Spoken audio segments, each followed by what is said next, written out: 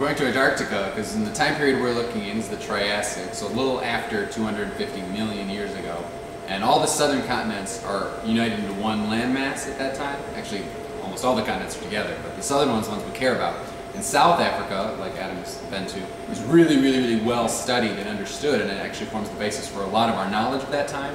It's connected to Antarctica, so obviously Antarctica is an extreme place back then. It's warm, there's plants and everything, but they still go without sunlight for some significant amount of time of the year. And there's all kinds of ecological and evolutionary questions we could probably answer with almost anything we find.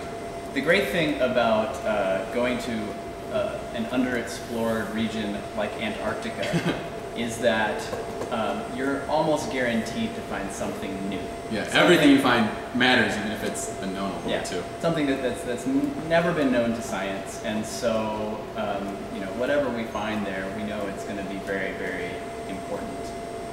What's cool is some of the stuff they have found in the past are animals that we know from South Africa, so kind of familiar forms that you're just kind of extending what we know about them. But other things like giant amphibians, like that Christian has found, are 15 some feet long carnivorous amphibians, which aren't well known from other places, which is pretty cool. So it's a weird mix. Yeah, we can show you some of these that we have in the collection. Yeah, this is Cryostega, which belongs to that group I mentioned earlier, the temnospondyle amphibians. They're big. They're a lot of the big old guys. ones are big. Yeah, so let's bring it over and compare it with some of the other stuff from Antarctica and from Africa. So this might not look like much, but you're looking at the very end of the snout. Like here's the very front of the nose. There's a nostril right there. And if you look on the underside, you can see he's got lots of teeth going on. Some of them are missing, some of them aren't. In the middle and along the actual edge where you have your teeth. And what to keep in mind is that this is not like, his eyes are here and this is the back of the skull. This is the very tip of the snout.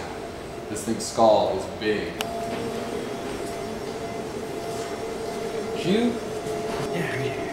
This is one of the guys that we have found curled up in burrows before, from in South Africa. And he's known from Antarctica as well. So this one isn't from Antarctica, but still adorable, right? Yeah, one of our collaborators, Roger Smith, who's a curator at the South African Museum in Cape Town, found a specimen of Thrinaxodon on a recent trip. And it looked almost identical to this, the classic sort of curled up posture there. And yep. Yeah, you often find them in like this. So Lystrosaurus is probably the most famous stuff from Antarctica now because it was used a lot back in the 50s, 60s as evidence for continental drift. So we said Lystrosaurus is like one of the most abundant animals all over South Africa. And it's been found in Antarctica and Australia and South America, is that right? Yep. So, I mean, this guy's everywhere, and so it was used kind of back in the day as like, this animal is this really short, squatty little thing that would probably never be able to cross an ocean. Why is it in all these places? Maybe because all the continents used to hang out.